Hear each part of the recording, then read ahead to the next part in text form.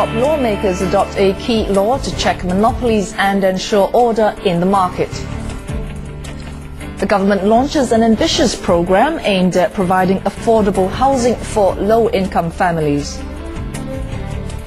And the Shanghai Stock Exchange issues trading rules for listed funds to boost efficiency on the bourse.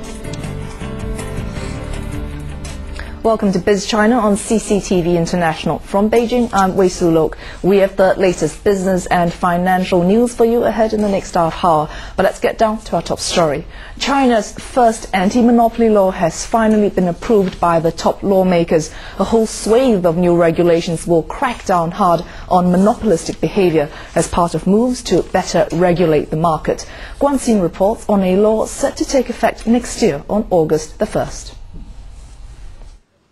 Foreign acquisitions of Chinese companies will be subject to stringent new checks intended to protect China's economic security under new competition law passed on Thursday. The law requires foreign purchases of Chinese companies to go through national security checks. It bans monopolistic agreements such as cartels and other forms of collusion, and provides for investigation and prosecution of monopolistic practices, while protecting monopolistic agreements that promote innovation and technological advance. The law prohibits monopolists from wielding their dominant status in market to curb competition, fix prices, enforce package sales, and refuse or enforce trade. Foreign companies have begun to acquire major state-owned enterprises or companies with famous brands in recent years, arousing concerns about China's economic security.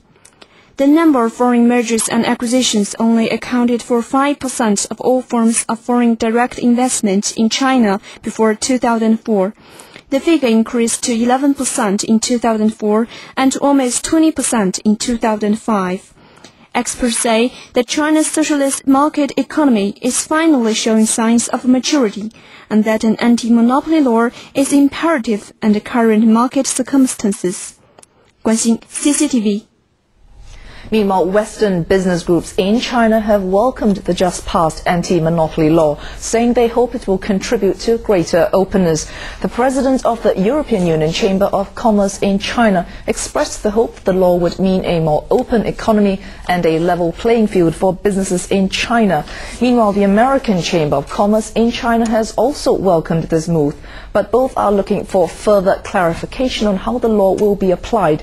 This includes standards for administrative monopolies, procedures for reviewing transactions, and grounds for enforcement of national security checks. We stay on the passing of the anti-monopoly law, and for more concrete details on its legal implications, we have Mr. Edward Lehman in the studio. Mr. Lehman is an attorney at the Beijing-based Lehman, Lee & Xu legal firm. Glad to have you in the studio. Great to be here. China. Terrific. No, it's a wonderful day and a good day to talk about the anti-monopoly law. Okay, all right. Let's start with the very basics. As you were saying just now, the anti-monopoly law is great in the abstract. What is it in the concrete, and what is it in China? Yeah, well, what it is going to be, what it is in the abstract right now, and I think if you wanted to liken it to a painting, it would be like an abstract painting, basically. I mean, they've set out the basic framework, but there's a whole bunch of issues that have to be resolved yet, and that will remain to be seen. I think the first thing we should talk about maybe is a little bit about what it is exactly. The first anti-monopoly law was actually passed in 1624 in the United Kingdom. In the United States, it wasn't until 1890 that we passed the law, not that much after the American Civil War.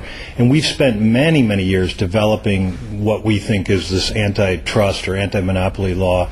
And it's confusing. We call it antitrust in America, called anti-monopoly in England, and here in China it's Longduan is the name for it. And all of them are not a very good translation of what it's all about. It's supposed to prohibit market manipulation by companies or groups to make things unfair for consumers, basically. Okay, so if anti-monopoly is not a good translation, then what is market